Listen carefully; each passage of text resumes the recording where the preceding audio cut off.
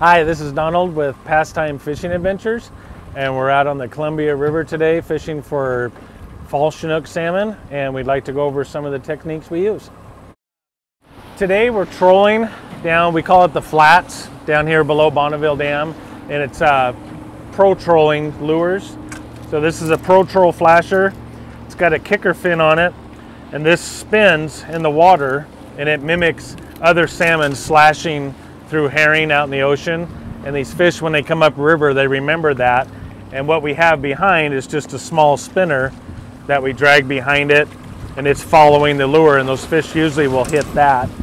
Other techniques we use down here, we'll anchor up in swifter water and let out, it's called a quick fish, and it's just a big banana shaped plug that wiggles back and forth in the water, and we'll find travel lanes and anchor up on those in the morning, let those out, and that's just sitting waiting for fish traveling upriver. And here we're trolling, seeking out the fish that we're trying to find. For this type of trolling, we like to use the Lamiglas XCC 934. It's a great rod, lots of backbone, a soft tip, and if you can notice, it's hard to see, it'll pulse slowly up and down as the lure is working, and that way we know all of the lines are working all of the time. If you're trolling out here for yourself and you don't see your rod pulsing, reel it in. You got some weeds or other debris on it, which is going to hinder the action of the lure.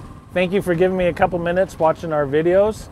If you'd like to come out on the Columbia River and try for these great salmon or any of the other fisheries we do, see us at www.Pastime Fishing Adventures, or give me a call at 503-510-1100. And always feel free to follow us on Instagram and Facebook and like our YouTube channels. Thank you.